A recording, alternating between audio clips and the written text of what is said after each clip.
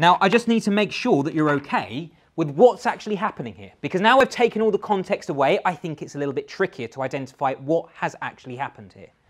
So what I've done is I look at my first matrix and I look at each corresponding row.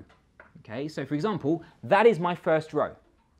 And to find this element here, this would be the first row and the first column of the resulting matrix. Are you happy with that? The first row and the first column. Okay? Which means I need to use the first row of this matrix and the first column of this matrix. And then I multiply corresponding elements together. So first number with first number, second number with second number, third number with third number, and then add them to get this number here. Are you happy with that? Yeah? Okay. So in which case then, just to illustrate the point, if I wanted to find this element here, say, this element here, well, which element would this be in the resulting matrix?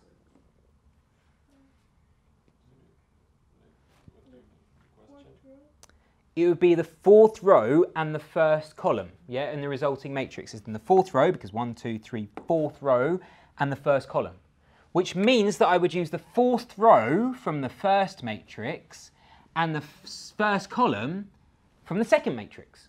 And I would multiply corresponding elements together just like I was doing above. So 7 multiplied by 3 plus 8 multiplied by 4 plus 0 multiplied by 2 would give me 53. Is that okay? Yeah, so I put it in context for you so then you don't kind of shout at me and go, what's going on here, Alex? Like, you can see, okay? So what I'm going to do now is I'm going to draw up two slightly simpler matrices, and I'm going to ask you to do this weird thing called matrix multiplication. It's literally going to be the same thing as what you were just doing. So, okay, let's try this. Let's go through this one together. So let's suppose I give you a matrix that looks like this. So let's go 7, 4, 8, 6, 1, and 0. Okay? And then I'm attempting to multiply that with a matrix that looks like this. Let's go 8, 7, 10, 1, 2, and let's stick negative 1 in there because there's nothing stopping me having negative numbers in my matrix as well. Okay? So let's first of all check the dimensions of this matrix, or these matrices. What are the dimensions of the first matrix? Are you happy? 2 by 3 because there's 2 rows and there's 3 columns. Is that okay? Somebody else then, what's the dimensions of this matrix? Sorry? 3 by 2. Excellent, because there's 3 rows and 2 columns. Is that okay? So let's check this. Can we first of all multiply these matrices together? Can we multiply them? Why? Because we have 3 and 3. Excellent. The inner 2 dimensions match, which means that we can multiply them together. What are the dimensions of the resulting matrix? 2 by 2.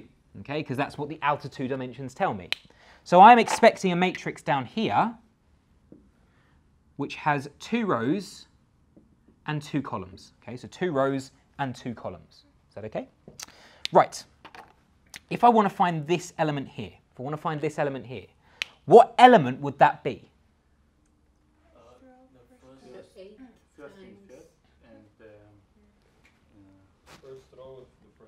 Absolutely right. Yeah, I heard it lots of places. Okay, so first row, first column, which means I'd be using the first row from this matrix and the first column from this matrix.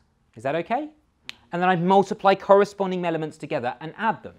So I'd do 7 multiplied by 8, added to 8 multiplied by 10, added to 6 multiplied by 2. Do you see that? Okay, has somebody actually calculated that for me?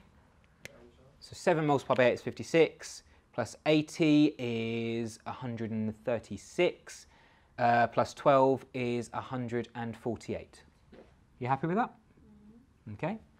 So in which case then, let's get rid of that. And let's go for another element. So I can go for any element I'm like. I'm just going to go in order. So okay, let's go for this one here now. Let's go for this one here. Okay, so what element is this? What position?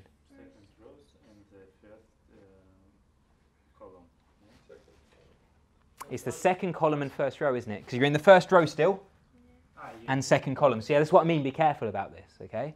So first row, second column, which means I'll be using the first row of this matrix and the second column of this matrix. So let's do this.